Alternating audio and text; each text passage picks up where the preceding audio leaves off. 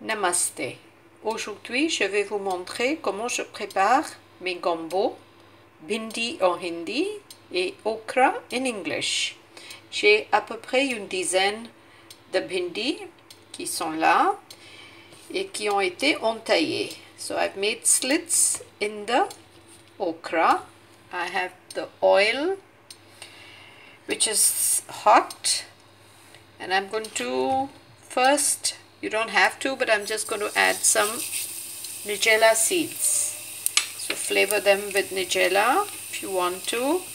So je viens d'ajouter une petite cuillère de graines de nigelle.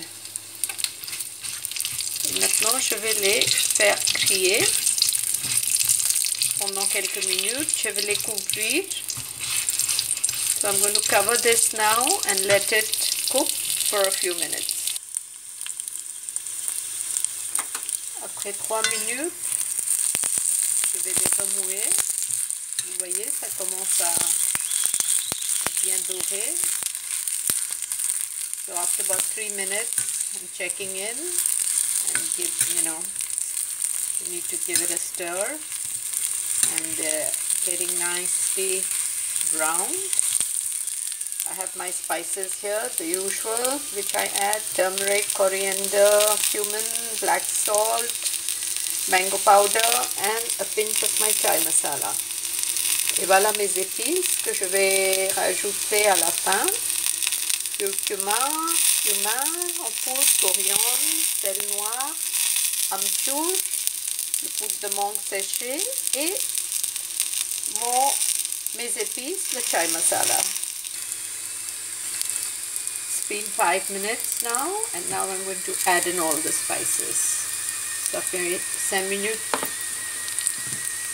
et là je pense qu'ils sont cuits. On peut aussi les farcir avant de les faire. Moi je préfère cette méthode. You can also stuff them with spices and then cook them, but this is the way I like to do them. Much easier, I feel.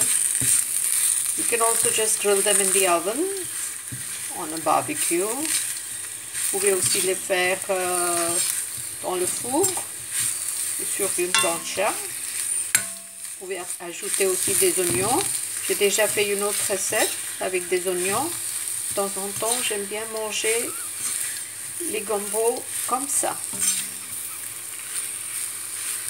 You can add onions, tomatoes to this, and I've already done another recipe with onions where I've cut the okra into pieces, but sometimes you just want to have them this way with a chapati to make a nice sandwich.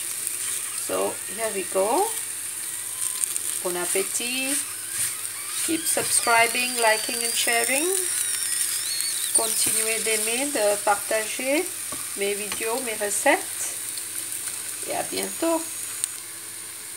And just to end on a funny note, this word is a little similar to another word called bhindi, which is this little red dot which the women put on the forehead. Et juste avant de terminer, je voulais juste ajouter qu'en hindi, les bhindi, ça prononce un peu comme un autre mot, c'est bhindi, c'est les petits marques de maquillage ou traditionnels que les femmes mettent sur le front. Au revoir.